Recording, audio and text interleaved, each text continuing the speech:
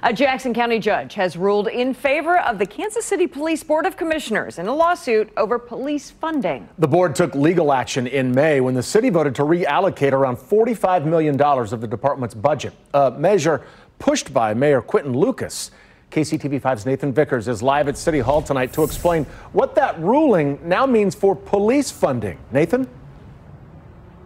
Well, Brad, the city took that action back in May as a way of exerting some kind of local control over the police department. And this specific ruling today didn't quite speak to that. The judge said that the city can't reallocate those funds after the budget's already been set for the year.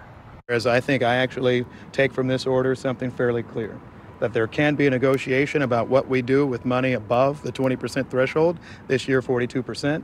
Discussions on next year's budget, which is actually not that far away, roughly 5 months from being introduced, have already started. And we'll look forward to making sure we have discussions that look to how we can actually work on crime prevention, address the root causes of violent crime.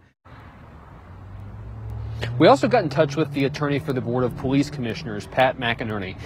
His argument wasn't that the city can fund the police department above the 20% requirement that the mayor mentioned just then, but he says the city can't then change its mind and reallocate that after the fact.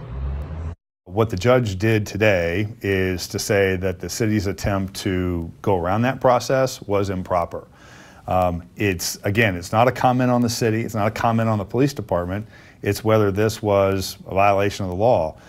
I think everybody now expects the city and the department to work together and figure out what the best and most appropriate funding priorities are and to move ahead.